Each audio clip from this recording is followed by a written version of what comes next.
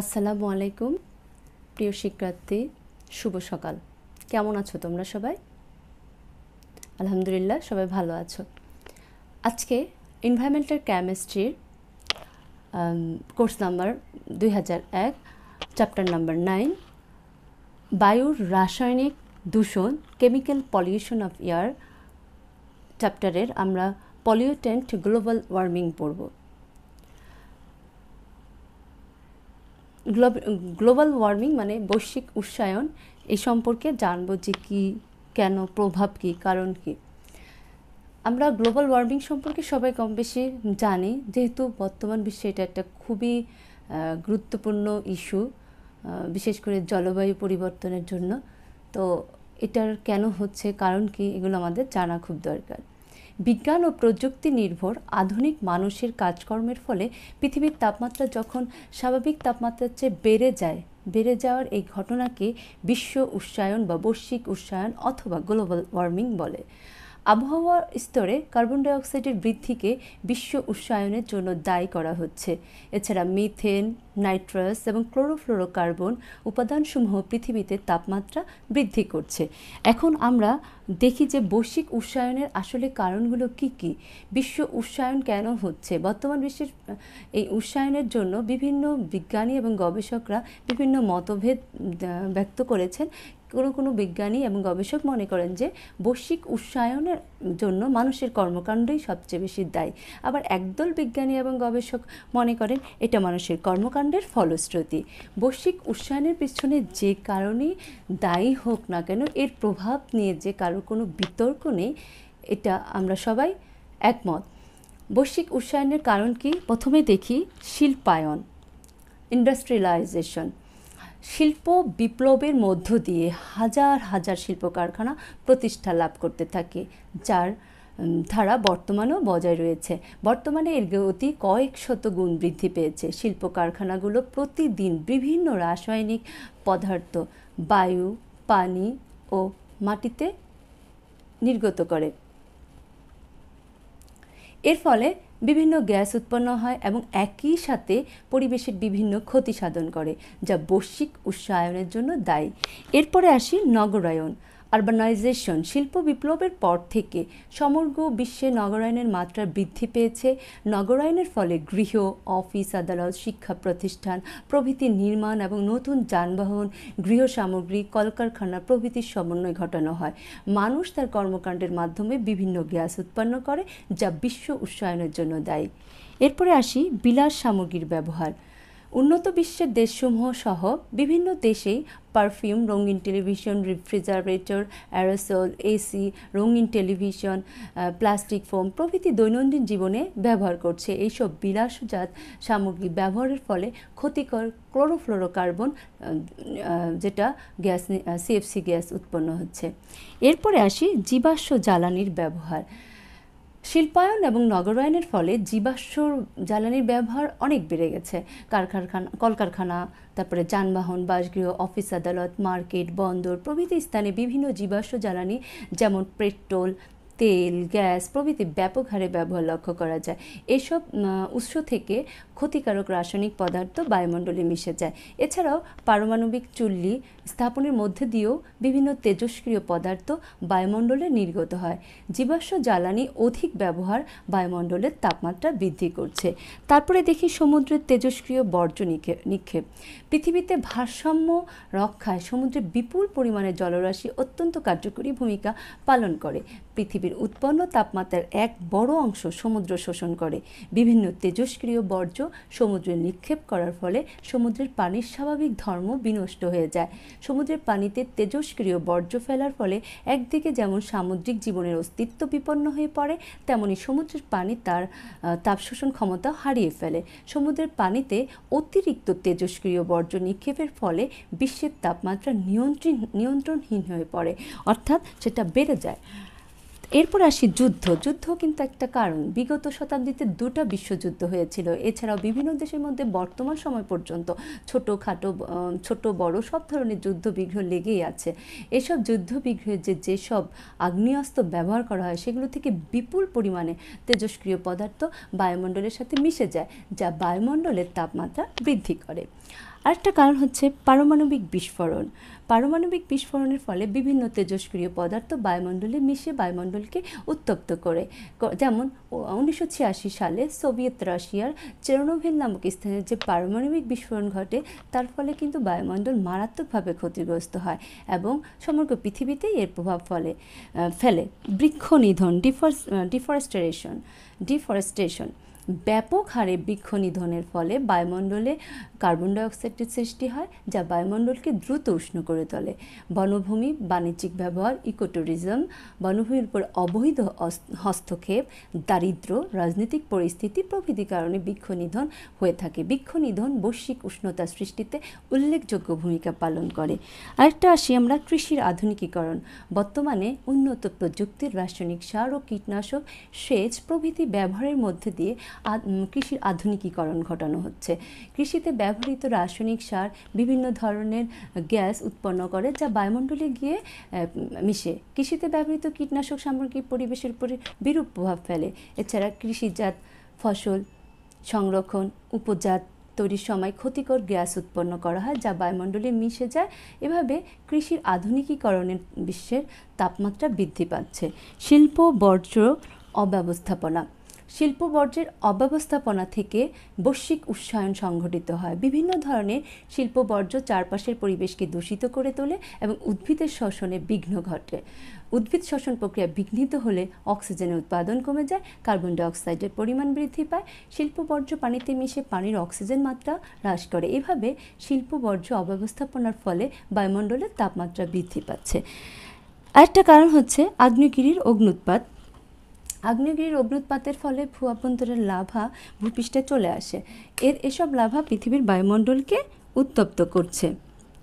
আমরা কতগুলো কারণ দেখছি। আরেকটা কারণ দেখি, সেটা হচ্ছে উদ্ভিদ ও প্রাণীর মৃতদেহ। উদ্ভিদ ও প্রাণীর মৃতদেহ প্রকৃতিতে ব্যাকটেরিয়ার আক্রমণে পচন হয় এবং এর থেকে কী হয়, মিথেন গ্যাস নির্গত হয়, যেটা বায়ুমণ্ডলকে উষ্ণায়নের কাজে ব্যবহৃত হয় বা তাপমাত্রা বৃদ্ধি করছে। এখন দেখি এই যে কারণগুলো, এগুলোর বিশ্ব উষ্ণায়নের কী প্রভাব পড়ছে। এটা তো কারণ দেখলাম, এখন এই প্রভাবগুলো কী। যেমন প্রথমেই দেখি জলবায়ু পরিবর্তন। বিশ্ব উষ্ণায়নের ফলে বিশ্বের জলবায়ুতে ব্যাপকভাবে পরিবর্তন সাধিত হয়েছে। বিশ্বের জলবায়ুতে যে পরিবর্তন ঘটছে সে বিষয়ে বিজ্ঞানীরা বা গবেষকগণ বর্তমানে ভীষণভাবে আতঙ্কিত। বিশ্বব্যাপী উদ্বাস্তু জনসংখ্যা বৃদ্ধি সমস্যাসমূহের মধ্যে একটা অন্যতম। অন্যদিকে অভ্যন্তরীণ বাস্তুচ্যুত জনগোষ্ঠীর সংখ্যা বৃদ্ধি পেয়েছে। ক্রমবর্ধমান উষ্ণতার কারণে আমাদের জলবায়ুর কিছু মৌলিক পরিবর্তন ঘটেছে। বিশ্ব উষ্ণতা আমাদের ঋতু পরিক্রমাতে কিন্তু ব্যাপক পরিবর্তন ফেলেছে। ঋতু বৈচিত্র্যতা যে রূপ সেটা কমে গেছে। এখন তোমরা দেখলেই দেখবা যে এখন শীতের সময় শীত নেই, গরমের সময় গরম আসে না বা আগে পরে আসে, বৃষ্টির সময় বৃষ্টি হচ্ছে না, পরে আসছে বা কম। এগুলো সবই কিন্তু বৈশ্বিক উষ্ণায়নের ফল, যার কারণে আমরা দেখছি যে বিভিন্ন রকম অতিবৃষ্টি, বন্যা, সাইক্লোন, ঘূর্ণিঝড়, জলোচ্ছ্বাস ইত্যাদি বৃদ্ধি পাচ্ছে। যেমন বাংলাদেশে কয়েক দশকের তাপমাত্রা এবং বৃষ্টিপাতের রূপরেখা দেখলে দেখি যে বর্ষা এবং শীতকালে উভয়কালে তাপমাত্রা কিন্তু বৃদ্ধি পেয়েছে। এরপর দেখি প্রাকৃতিক দুর্যোগ সৃষ্টি। বিশ্ব উষ্ণায়নের ফলে পৃথিবীতে প্রাকৃতিক দুর্যোগ সংঘটনের হার বহু গুণে বেড়ে গেছে। বন্যা, খরা, ঘূর্ণিঝড়, লবণাক্ততার ন্যায় প্রাকৃতিক দুর্যোগ সংঘটনের হার সবচাইতে বেশি। বিশ্ব উষ্ণায়নের ফলে 2007 সালের 15 নভেম্বর বাংলাদেশের সমুদ্র উপকূলবর্তী অঞ্চলে আঘাত হানে ঘূর্ণিঝড় সিডর, যা বৈশ্বিক উষ্ণায়নেরই একটা বহিঃপ্রকাশ। এরপরে দেখি মেরু অঞ্চলের বরফ গলন। বিশ্ব উষ্ণায়নের ফলে 20 শতাব্দীতে বায়ুমণ্ডলের তাপমাত্রা অনেক বৃদ্ধি পেয়েছে, প্রায় 0.3 ডিগ্রি সেলসিয়াস, যার মধ্যে বিগত 25 বছরে বৃদ্ধি পেয়েছে 0.02 থেকে 0.3 ডিগ্রি সেলসিয়াস। ফলে মেরু অঞ্চলের বরফ গলতে শুরু করছে। মেরু অঞ্চলের অনেক বরফখণ্ড ইতোমধ্যে নিশ্চিহ্ন হয়ে গেছে। এরপরে দেখি সমুদ্র পৃষ্ঠের পরিবর্তন। জলবায়ু পরিবর্তনের ফলে সমুদ্রের যে উষ্ণতা বাড়ছে তাতে সন্দেহ নেই। সমুদ্রের উচ্চতা বৃদ্ধির অন্যতম কারণ হলো তাপমাত্রা বেড়ে যাওয়া।